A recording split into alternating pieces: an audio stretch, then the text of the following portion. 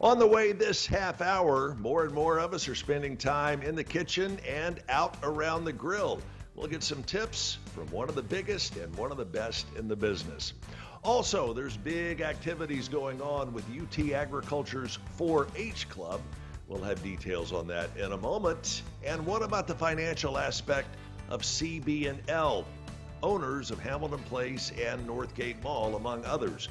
We'll also have a chat with Chris Hopkins from Barnett and Company. All of that and more on the way this half hour on Let's Chat. Welcome to Let's Chat, the Tennessee Valley's premier show focusing on lifestyle and entertainment with Jess Raby and Chip Chapman, bringing you smart shopping tips, community events, and the newest trends. Now, let's chat. A moment ago, more and more of us, as we get into summertime, are spending more and more time cooking with family, maybe in the kitchen or out around the grill. And we're going to give you some tips on how to do both and make it easy, family friendly, and very, very tasty. Joining us now is Jim Stancil with BareKnuckles BBQ. Big Jim, good morning.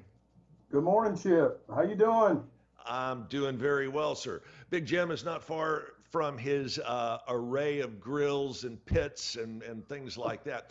If Jim's face is familiar, he's been with us here on News 12 several times, and you've also probably seen him on Chopped. Let's see, American Grill, and let's see, Barbecue Pitmasters, and a few others. So, Jim, I've seen you in action. You make it look so easy. What are some of your secrets? A lot of it, just repetitious. Just a lot of it. A lot of meat getting slung.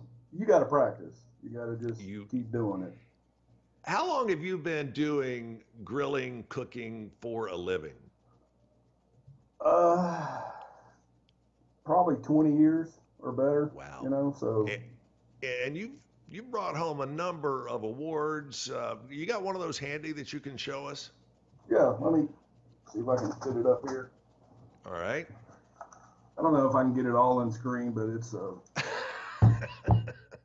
and this is just one of the many awards that you have taken home over the years. What was this particular award for? This was a reserve grand champion in Pensacola, Florida. This is a 3-foot tall pelican carved out of a solid piece of cedar. So one of the more unusual awards I think I've ever seen. Yeah, you know, when you get out there running around these places, they have some unusual awards, but that was a pretty nice one. We keep it in the house. So. No doubt about it. All right, a little bit earlier we were talking about tacos. I mean, it's Tuesday. A lot of people do the Taco Tuesday thing. What is your secret for making a great taco? Fresh ingredients.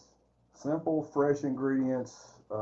Most things you can get at any of your retail stores out there, just not complicated, just very fresh, citrusy, bright, you know, nothing crazy. I don't like to go to many ingredients. A good street taco is really good. I mean, you know, skirt steak, a little tomatillo salsa, some pickled onions, some pickled jalapenos, a little cilantro, some lime.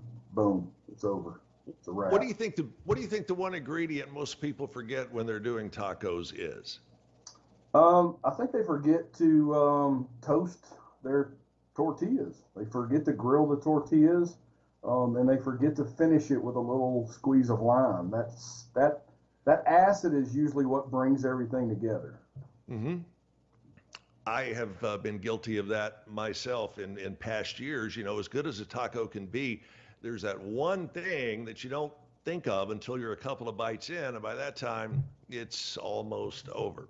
All right, I'm going to put you on the spot here. I have got a nice porterhouse steak. Now, you have talked for ages about the importance of properly seasoning the meat and letting it come to room temperature before you put it on the grill. And in doing so, basically salt and pepper is all you need if you're going to do a steak the conventional way.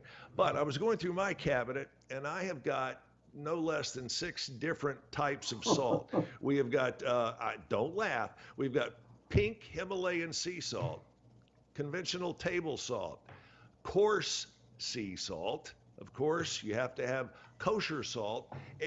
Which one is best if you're just going to do a plain steak or maybe some burgers, and why? I like the coarser, so sea salt or kosher salt is good, and the coarse version primarily because you it doesn't you don't have that density. You know, when you have table salt, which is an iodized salt, which is Right. something you would add to it after, you know, people just they hammer that thing with that salt. It's more dense. It's very fine, and it can tend to clump or it can tend to get too much in one little area. When you have a coarse or a granulated type larger cut, it tends Right. to spread out a little bit more, and it gives you a more consistent base when you're putting these on your steaks or your burgers or your chops or anything you're grilling. All right, so you like the coarse salt, right? So I'm going to put a Right. little bit of this on this particular steak. And what's one mistake that a lot of folks make when they are doing the salt before the steak hits the grill? Is not putting enough on? Yeah, I would say they don't generally put enough on. People are, you know, they're heart conscious, they have blood pressure, you know, whatever. But they have to remember when they throw that thing on the grill, it smacks down. A lot of that stuff will come off in the cooking process. It also will melt down and when the heat hits it. So it seems like you're a little heavy handed, but you're not really. When you start to cook and flip and turn, a lot of that stuff will come off of there in general.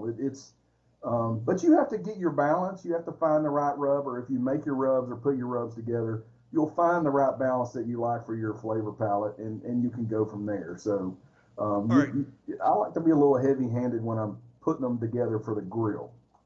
All right, we're going to continue this discussion with Big Jim Stancil from BareKnuckles BBQ coming up here in just a moment as we continue on Let's Chat.